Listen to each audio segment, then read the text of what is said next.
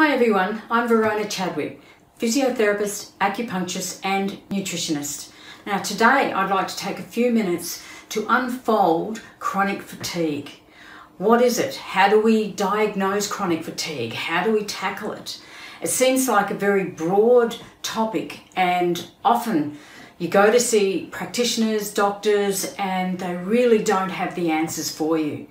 So it is not just a matter of popping a pill. It's really what we need to do is get to the root cause of why your body's energy factory is shutting down.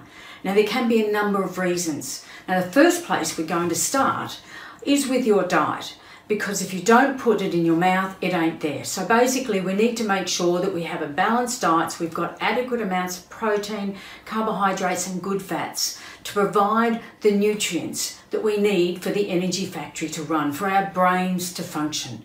Okay, then once we've got the food coming into our mouth, we need to make sure that we can actually digest properly in our stomach. We have adequate digestive enzymes to absorb the nutrients from our food, and we can utilize those nutrients the way we need to. Okay, then we can do testing to actually check how the cell's energy factory functions. Is there a block anywhere? Do you have a block in being able to utilize carbohydrates for energy, being able to utilize fats for energy?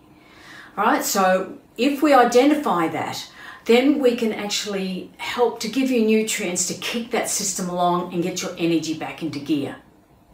All right, now without that cellular energy factory, there are spin-offs throughout the body, because often that means that our brain doesn't work very well, and it means that our liver is not going to work very well. So we often have brain fog and can't think and can't concentrate and just don't have the motivation to get up and go. So again, we can check how those brain neurotransmitters are functioning. Do we need to actually supplement with nutrients to directly get the brain to switch on and be alive and awake and yay, I can think again? Okay, so they're things that we can do to help you kick along out of that chronic fatigue. The next area we need to look at is our gut health. Sometimes we may be harbouring a parasite, or we may have an overgrowth of candida or bad bugs. Now those are going to eat our resources. They're going to drain your body of nutrients that should be coming through to our cells to create energy, but they're not. So we need to help to clean up what's going on in the gut so that what we eat goes through to our energy and we can feel so much better. The next area we need to look at is our stress hormones.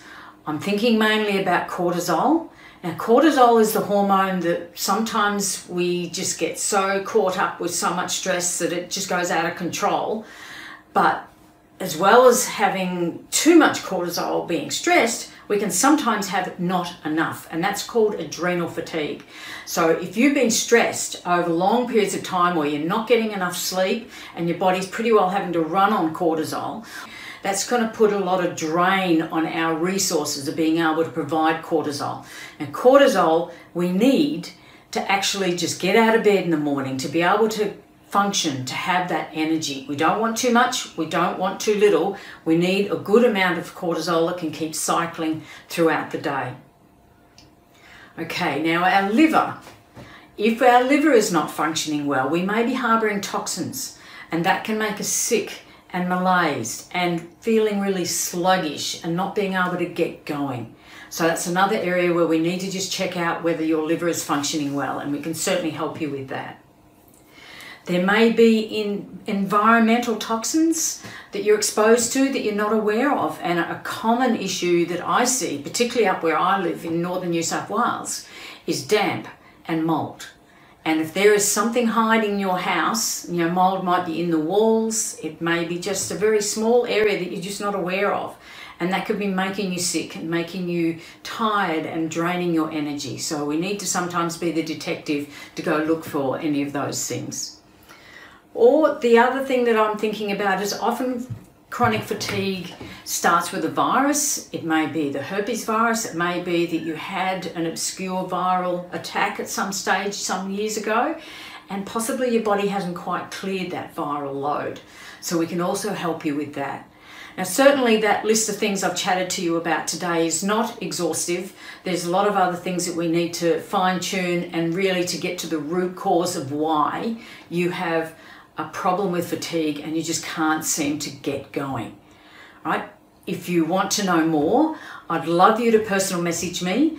Then we could possibly arrange a 15 or 20 minute chat to see where you're at. I'm also going to be doing a webinar shortly on chronic fatigue that can unpack a number of those things that I've chatted about today. So stay tuned and I'll let you guys know shortly when that's going to be. It'll probably be in a couple of weeks or so from now. All right, so thank you for listening and bye for now.